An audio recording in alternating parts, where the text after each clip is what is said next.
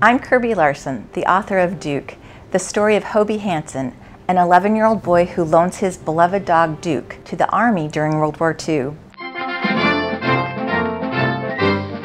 It's hard for us to realize now, but everyone in America was really working hard to contribute to the war effort.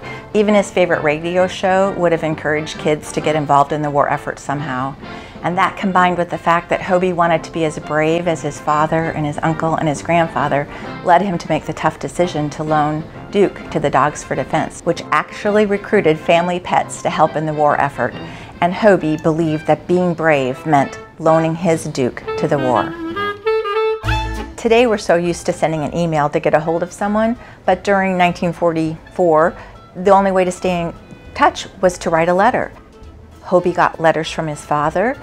He also got letters from Duke, and they were actually written by Marvin, his handler, as if Duke had written them. And I had a lot of fun writing those letters, channeling my inner dog. I wanted to tell a story that would honor the men who had fought in World War II, but because I write about kid characters, I realized I needed to focus on the home front. Hobie is my first boy main character. I was nervous about getting it right, and I realized my dad would have been about Hobie's age during the war, so I just pestered him for details.